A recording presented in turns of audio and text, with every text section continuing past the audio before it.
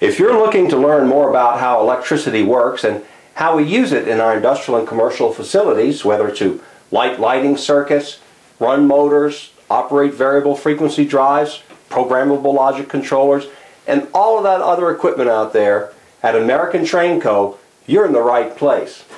Hi, I'm Randy Barnett, one of several electrical instructors here at American Train Co. Before you can understand the practical applications of electricity, though, let's first go into one of our classrooms and learn, how does electricity work? Electricity works just like water flowing through a piping system. Here we have a pump in the bottom left-hand corner of the screen. As the pump turns, it builds up a pressure.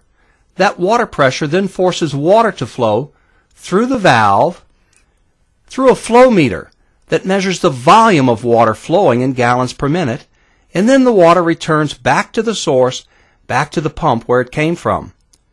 We could install some pressure gauges.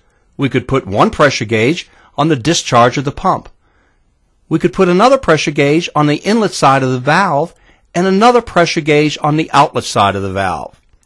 We could subtract one pressure gauge from the other and find the difference in pressure across the valve, or what we would call the pressure drop across the valve. We could change that pressure drop by changing the position of the valve.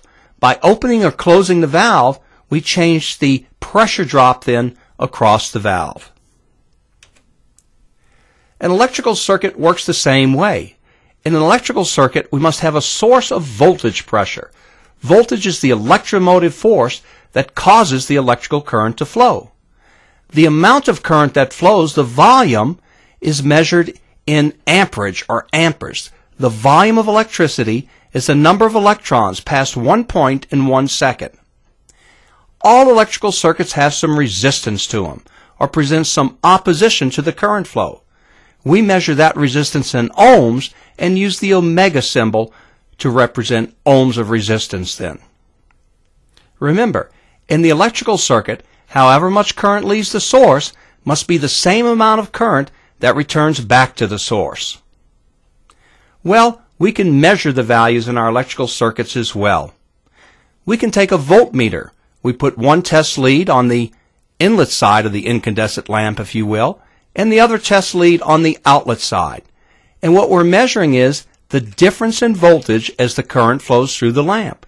We're measuring the voltage drop, in other words, across that lamp.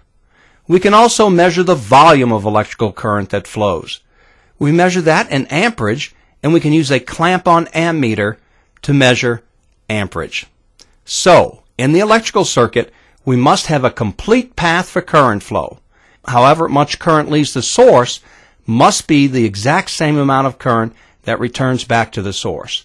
And across each resistance in the circuit, we can measure the difference in voltage or the voltage drop across that component. Now that you've seen how simple it is to understand how electricity works, the next topic is for you to understand how we apply electricity in our industrial and commercial facilities. Check out all of our many different electrical topics at www.americantrainco.com.